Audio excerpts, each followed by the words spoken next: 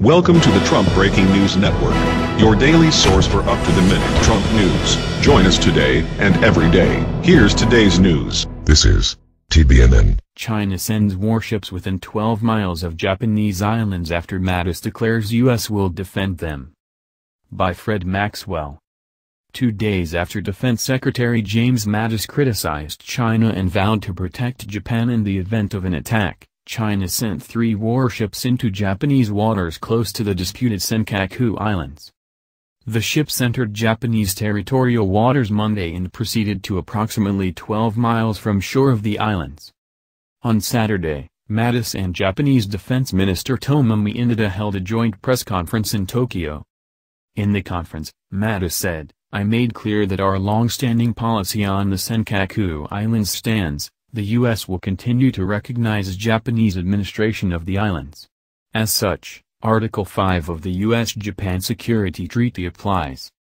Article 5 states, each party recognizes that an armed attack against either party in the territories under the administration of Japan would be dangerous to its own peace and safety and declares that it would act to meet the common danger. Any such armed attack and all measures taken as a result thereof shall be immediately reported to the Security Council of the United Nations in accordance with the provisions of Article 51 of the Charter."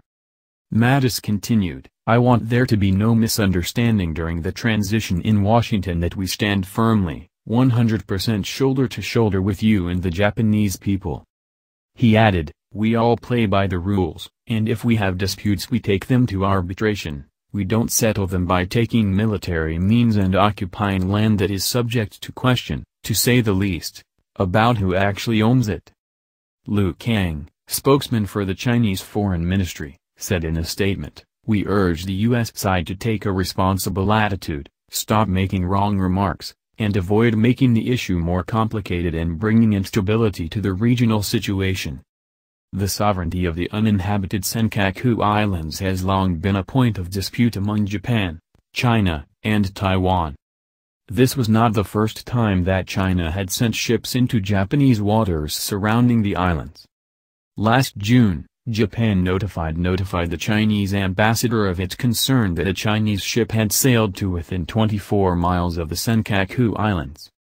The Japanese Coast Guard reported in November that 4 Chinese warships sailed into the disputed waters surrounding the islands. Exactly what the U.S. will do is unclear, but Mattis said, "What we have to do is exhaust all efforts, diplomatic efforts, to try and resolve this properly." What do you think? Scroll down to comment below. That's the news. Join us here every day. Be sure to subscribe and click the bell. See you next time. This is TBNN.